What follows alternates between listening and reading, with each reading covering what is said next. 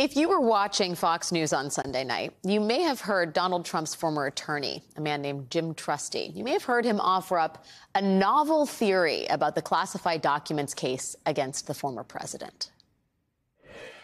There's a lot of shenanigans in terms of grand jury usage. You know, you don't do a grand jury investigation for a year only to move it to another district unless there's more to the story. There'll be litigation, I assume, that relates to these issues of how the grand jury was used or abused. But it's certainly, again, new territory when DOJ shifts an investigation at the last minute to an entirely different venue. Okay, so that's Mr. Trusty floating the idea that the special counsel's use of a D.C.-based grand jury, the one that has heard this case for months, that is somehow suspicious, and that somehow prosecutors abused the use of this grand jury, and that abuse should be litigated before a judge. Now, enter Aileen Cannon, the U.S. district judge overseeing that classified documents case down in Florida. The day after Mr. Trusty laid out that argument on Fox News, Judge Cannon issued this ruling with no prompting from Trump's defense team. She just did it on her own. Judge Cannon pointed to the prosecutor's use of an out-of-district grand jury, the one in Washington, D.C., to continue to investigate and/or seek post-indictment hearings. And she deemed the use of that grand jury suspicious.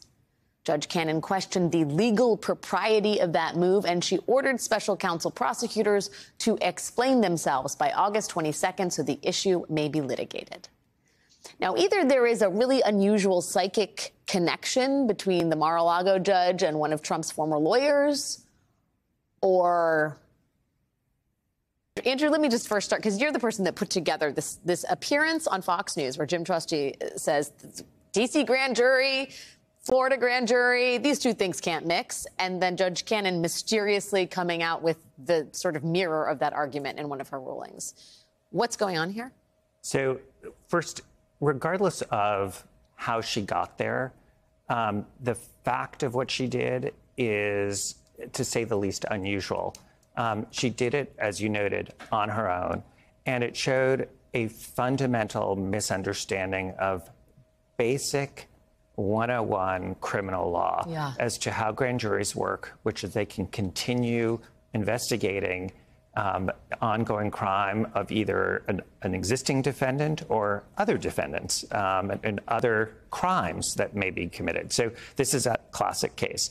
It is also the case that you can bring a grand jury investigation in any district where the crime may have occurred. Remember, when you start an investigation, you don't even know if a crime has occurred or who did it or where it occurred. So you're allowed to go to many different districts where it could be the case, as long as you have a good faith basis.